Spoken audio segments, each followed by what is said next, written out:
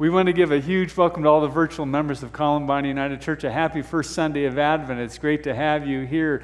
You know, I know that some of you are checking in with us this afternoon because you decided to take a Sunday off, but you still want to catch up. It's good to have you. As well as those of you who are across the United States, a couple of you on the other side of the pond, especially our men and women in uniform. It is great to have you. Let's give these folks a warm Columbine welcome. Very good. Now, our scripture passage is a very short passage, just 2 verses, and you better have known these passages. You should, if you don't know these, shame, shame, shame on you. You need to come to church more often. The scripture passage is, while they were there, the time came for her to deliver her child, and she gave birth to her firstborn son and wrapped him in bands of cloth and laid him in a manger because there was no place for them in the inn. You've heard this one before, right? Yeah, very good. And the passage ends there. May God bless these words as we seek to apply them to our lives. The gift for a baby. The gift for a baby. The first Sunday of Advent. First Sunday of Advent. Before we jump into the first Sunday of Advent, it's been a busy week here at Columbine. Those of you who haven't kind of known what's been going on, a week from today, last week, we installed Jane Ritterson as our associate pastor, and that was a great celebration. We had all the members of the presbytery here. Yeah, she's not here. She slipped out to make a pastoral call here, and that's why she's not here. And then Thanksgiving Day, I hope you all had a great Thanksgiving celebration. We were over at my son Kyle and his bride Rachel's house. It was the first time they had ever hosted a Thanksgiving dinner at their house. So it was a lot of fun. Thanksgiving, as far as, I mean, there was 13 people there. So the first time they've ever did a dinner of this size, and they had the table all set up, and Kyle had smoked a turkey. It wasn't dried out. It was perfect. It was beautiful. It was beautiful. So we had a big Sunday, a big Thursday. The other thing that happened that many people have been asking about is that my mother had a severe fall. She fell and she broke her hip, and people have been asking about how she's doing. Well, she's in rehab now, and those of you who know that if you've been in rehab, it's not all a party. She refers to it as her physical terrorist, and she called it 50 Shades of Black. 50 Shades of Black. She is not enjoying it, but the cool thing is every day she's a little bit stronger, a little bit better. She'll be in there for a couple of weeks, so your prayers, and I'll keep you posted on how things are going. But then today is the first Sunday of Advent. I mean to tell you, I love the season of Advent. You know, it begins the whole season of Christmas, and I want to make sure that you are getting into the Christmas spirit. You know, I began this past weekend. I mean, I am ready to go. I'm ready for a great month. You know, I've already put the Christmas lights up on the house. I didn't curse. Well, okay, I cursed once. I cursed once. I mean, I put the lights up, and then half the lights didn't work. You know, and then begin to wonder, like, how does this happen? I mean, last year I wrap them up and I put them away like they're china. You know, I want them to be, preserved. And they come out and half of them don't work. What's with that? I didn't curse. I didn't curse when I had to go to Lowe's, Home Depot, and Costco, to find the lights that match. Got a whole new set of lights, put them up. I didn't curse. I cursed when I went to plug them in, and I had the wrong power in at the end. See, you've been there. But it was a divine curse. It was a holy curse. I didn't take them all down and put them back up. Man, are you in the mood? Are you getting in the mood for, I just love getting in, and the season of Advent, this is such a great time, this whole journey of Advent where we go from the first Sunday of Advent to Christmas Eve, this great journey. And the theme for this coming season of Advent, we're calling the gift, because Mitch, who's somewhere, wrote the Christmas pageant this year, and it's called The Gift. So what we've decided to do is to build a sermon series around it, and I'm going to start by talking about the baby Jesus today, and then next Sunday, Jane is going to preach about the gift of the baby Jesus, from the perspective of Mary. Third Sunday of Advent, we're going to have the Christmas pageant, again, that Mitch is writing. The fourth Sunday of Advent, Justin's going to be preaching about the gift from just average people like the shepherd.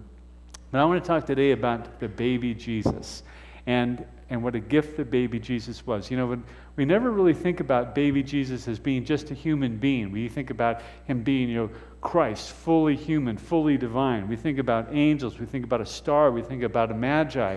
And that's that's Christmas Eve. On Christmas Eve, we think about that. On this first Sunday of Advent, we think about him being just a baby child. And I think it's important to think about that it's amazing that this baby child even survived. In the Roman Empire, the mortality rate among babies was 1 in 8. It was 1 in 8. A mother had to become pregnant 8 times for one child to live. And it's amazing that Mary even survived. And we think about Mary being kind of a young woman somewhere in her 20s. Well, that wasn't the case. In this ancient civilization, throughout the Roman Empire, women, pre-arranged marriages were married at the age of 12, and they started bearing children at the age of 15. And the death rate among women, they died usually between the ages of 15 and 29. So if you think about the fact that every time that one of these women became pregnant, that raised their chances of dying, giving birth, was a dangerous adventure for women. And to prevent the death of women and raise the hope of children being born alive, there were midwives. And in the Roman Empire, for every birth, there was 3 midwives that attended a birth. And you have to ask yourself, it's not told in the story, but were there midwives that helped Mary give birth? It cost money to have a midwife. Were Mary and Joseph able to afford a midwife? 3 midwives? 2 midwives? 1? Or you think about the fact that this 15-year-old young girl gave birth to the baby Jesus by herself, just attended by Joseph, in a barn, in a cave. Did she give birth to this baby by herself? And we say that we have this romantic image that they wrap the baby in swaddling clothes. Well, it was the custom in this ancient civilization that when a baby was born, the first thing they did is they rubbed them with salt. They rubbed the baby with salt and they poured olive oil in the eyes, thinking that the olive oil would protect the eyes. And then they wrapped them in swaddling clothes. And if you were a wealthy person, the swaddling clothes was this beautiful piece of linen, but we know that they were dirt poor. So where did those swaddling clothes come from? Was it an undergarment? Was it something they took off the donkey? Was it something they found in the barn? Some type of rough burlap? But it's amazing that this baby survived at all. And we think about, that Mary and Joseph, I think when the baby Jesus was born, they didn't think about the fact that this was the Christ child. I think like any other parent, they were grateful that this baby was just alive. And don't you remember those of you who, when your kid was born and they handed you the kid, I'll never forget when they handed, Kyle to me for the very first time, I thought to myself, I'm going to drop it. And then, when he took his first breath, there was a sense of relief because, the baby, Kyle started crying. Don't you think that happened with Mary and Joseph? When that baby was born, there was just a sense of relief. And they held the baby for the first time. Don't you remember that? And you just counted, 10 fingers, 10 toes. And you're just grateful that this baby was alive. I have to think that Mary and Joseph felt the same way. And that's what the first Sunday of Advent is all about. It's just thinking about this baby that was born. On the fourth Sunday of Advent, we think about, and Christmas Eve, we think about the Christ child. We think about fully human and fully divine. But on this first Sunday of Advent, we think about he was just a baby. And so then, given the theme of the gift, what is the gift that we're going to bring to this baby? What is it that we're going to bring to this young infant baby Jesus? And I was thinking about it. I think the greatest gift that we can bring to Jesus is ourselves, is the gift of ourselves. But when I think about the gift of ourselves, I don't think about the broken part of ourselves. We often think about our humanity. We think about a broken humanity. We think about our sin. We think about our pain. We think about our shortcomings. And surely all these things are welcome in Bethlehem. They're welcome to the manger. But when I think about our humanity and I think about the gift I want to bring to the baby Jesus, I think about our divinity. I believe that we are divine beings. I believe that we are chips off the old divine block. And that divinity dwells within us. And one of the greatest callings that we have as human beings is to bring that divinity out of ourselves until it's fully realized in the world. And if we're going to talk about a gift that we want to bring to the Christ child, I want you to think about your divinity. And during the season of Advent, I want you to think about the fact that you are indeed divine beings. And I want you to use the season of Advent to bring that divinity to wholeness. And I want you to think about the fact that you have the Holy Spirit of God flowing in you and through you. And this gift of the Holy Spirit brings gifts to your life. And the Holy Spirit animates those gifts and brings them out into the world. And the gifts are God's gift to you, and what you do with those gifts are God's gift back, or your gifts back to God. And I want you to think about, what are your gifts? You know, I really believe that everybody has about 10 spiritual gifts that God has given to you. And I want you to think, can you name the 10 things that you do better than anybody else on the planet? The 10 things that you do better than anybody else on the planet. You might think, I don't do that. Well, yeah, you do, because you're the only one who has these gifts. You make them unique. And are you using these gifts to their fruition? Well, maybe during the season of Advent, it's time to be creative. It's time to really use your gifts. It's time to take your gifts to the next level. You know, and I want you, Mitch always talks about the fact that we need to be creative. And if you're creative, then create. If you're a writer, then write. If you're a musician, then play. If you sing, then sing. If you're an architect, then draw. If you're an engineer, then design. What is it that you do that has unique gifts that you need to bring to the world? You know, I made a dedication to myself, a commitment to myself, because I love to write. I used to consider myself a writer. But I put that on the back burner for several months because life just kind of got in the way. But I made a decision that during the season of Advent, I'm going to set aside an hour every single day to write. Even if I have to stare at a blank computer screen for an hour, I'm going to do it, and I'm going to get my fingers going until I decide to write something, until something starts emerging. I've decided that I'm going to return to my music. I love playing instruments. I have a guitar that I play. I have a banjo that I play. I have a violin. I inherited my grandfather's violin. But life has gotten in the way. Life has gotten in the way, and I haven't had the chance to play. So I made a commitment that during Advent, I'm going to play for at least an hour. I'm going to write for an hour in the morning. I'm going to play instruments for an hour in the evening. And I made a commitment. I started the other night, and I started playing the violin. I started playing the violin until my son, Taylor, yelled out from the other room, "Whatever you're killing in there, could you please stop?" What are you going to do this beautiful, holy month? What are you going to do? You know, for me, when I think about Advent, I think about this time to be creative. How can you be creative? You know, when I think about Advent, I think about the fact that we are children of God. And if we want to talk about a gift that we want to bring to the baby, I want us to think about the fact that we're going to bring to the baby that we are children as well. We are children of God. And you know, just as baby Jesus was a child of God, so are we children of God. Just as the baby Jesus was loved and accepted by God, so are we loved and accepted by God. And I want you to think about Advent, what it means to be a child of God. I want to think about, look at what we do for children during Advent. Look at how we lavish them with these wonderful things during Advent leading up to Christmas. We want everybody to kind of get into the Christmas spirit. We want to teach our kids what it means to get into the Christmas spirit. And so we go to their parties. They come to our parties. They get to decorate the house. They get to decorate the tree. You know, we decorate cookies with them. We take them shopping with us. We have them make Christmas lists for us, not of what they need, but what they want. And we want to lavish these beautiful things upon our kids because we want them to have memories. We want them to find the joy and the love of Advent in the Christmas season. What if we said that same thing about God and us?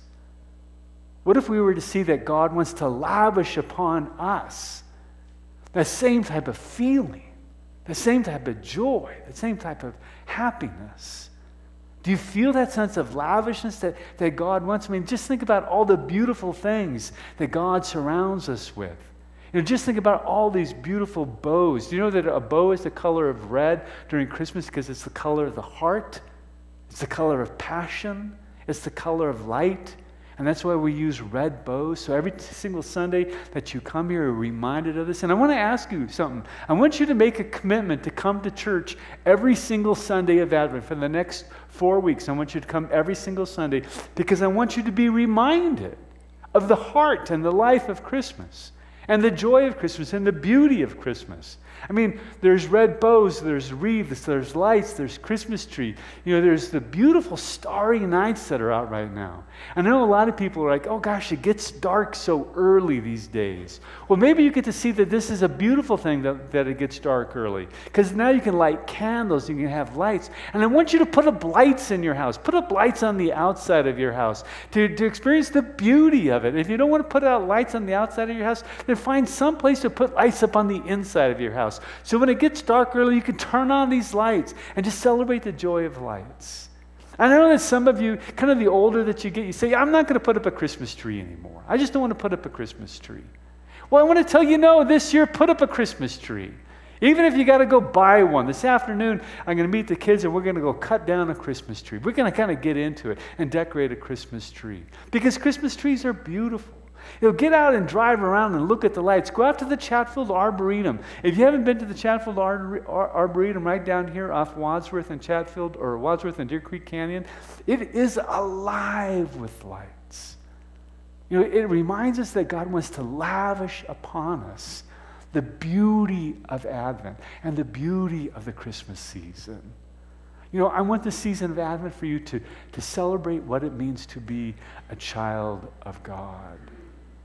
I first found this commitment to being a child of God when I felt as though that the only thing that Christians emphasized was sin and brokenness. And I thought to myself, really? Is that where we want to start? What if we started with the whole idea that we are loved children of God? And during Advent, as you light candles, look at the starry night. Look at the Christmas lights. You can be reminded that you are a beloved child of God.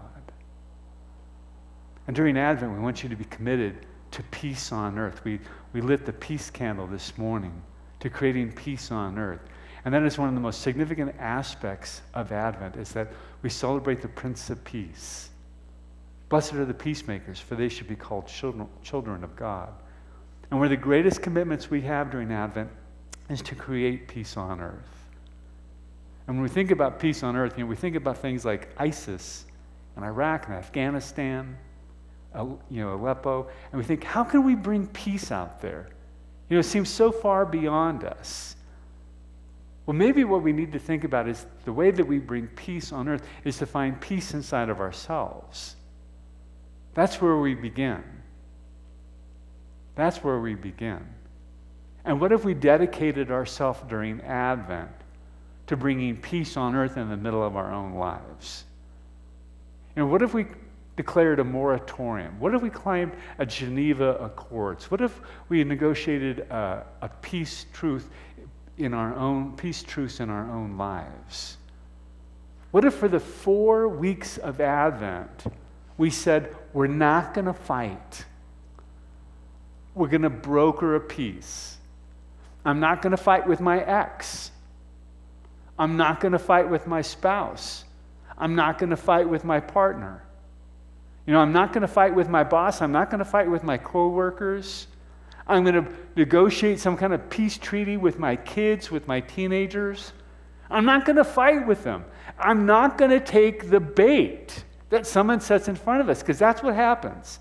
Someone sets the bait. They push our button, and we feel something seize inside of us, and we feel ourselves getting tense, and we get defensive, and that we think what comes to our mind is, how dare they say that or do that to me?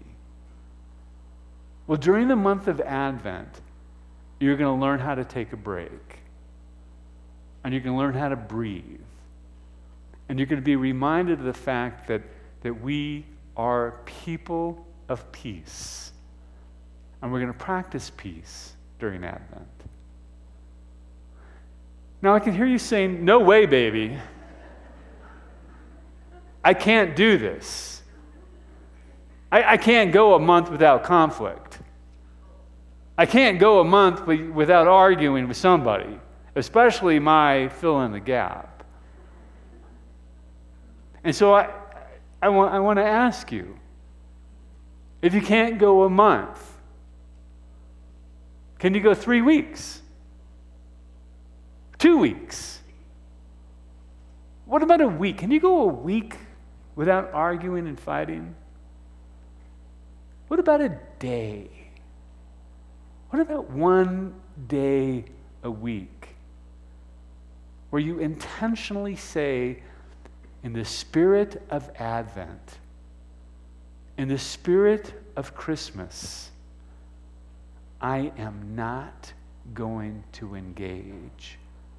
I'm going to back off, and I'm going to discover what it means to bring peace to earth. The spirit of Advent. You know, when I was a kid, there were so many traditions that we did around Advent. You know, we had a little Advent calendar that was set up that and there's these little windows that you open up for every single day that leads you up to Christmas Day. And there were 6 kids in my family, and so you only got to open up the little window 1 day a week. And we're so excited for each new window. Maybe there's a piece of candy in there. Took us all the way to Christmas Day. We had an Advent wreath set up on the dining room table. You know, with the 4 candles in the middle of it. And every single Sunday, my dad would read a passage, and one of my siblings would say a prayer, and then another sibling got to light the candle. Another sibling got to light the candle. And it was this magic time. It was this magic time. For the only time of the year, I wanted to go to church because I wanted to feel the magic of the season. Can you feel the magic of the season? You know, it's these 4 weeks that we set aside for something beautiful to happen, something marvelous to happen, something mysterious to happen. And we think about today this baby Jesus that was born. And the greatest gift that you can bring to this baby is your divine self. So come to the manger this month and bring your divine self. Amen. Let's pray. God, in the hubbub and chaos and often drama and trauma of the season, God, we know that just as we feel that, so also Mary and Joseph felt that as they came into Bethlehem, as they were rejected from friends and families' houses, as they entered into this cave. As a baby was born in the middle of less than ideal circumstances, as this baby was wrapped in some sort of swaddling rags. And God, often in the middle of our lives, we feel the same way. We look around and wonder how we are going to make ourselves look the part of Christmas, look the part of Advent. Remind us in the middle of all of this, just as Jesus Christ was this baby who is also the Son of God, that you have made us the same way, that we are divine, that each and every one of us is unique and special, and that you have thought about our lives, you have thought about our destinies, that you have put us here to be something, to do something, to change a life, to change the world. God, remind us that you bring peace to this earth through me, through us. That each and every one of us are instruments of your peace. That in the middle of all of the conflict, in the middle of the arguments, in the middle of the drama and trauma, that you inhabit our hearts, that you dwell in our souls, and inside of us dwells this huge sense of peace and grace, and that we just have to let it out and bring peace and grace to other people's lives around us. God, in this season of Advent, we do pray, let there be peace on earth, and let it begin with me. And God, all along, you've been teaching us a prayer. It's a prayer that reminds us that peace does begin with each and every one of us as we extend the hand of forgiveness to all those around us, just as you extend it to us. And we lift up that prayer now, saying, Our Father, who art in heaven, hallowed be thy name. Thy kingdom come, thy will be done, on earth as it is in heaven. And give us this day our daily bread, and forgive us our trespasses, as we forgive those who trespass against us. And lead us not into temptation, but deliver us from evil. For thine is the kingdom, and the power, and the glory forever. Amen.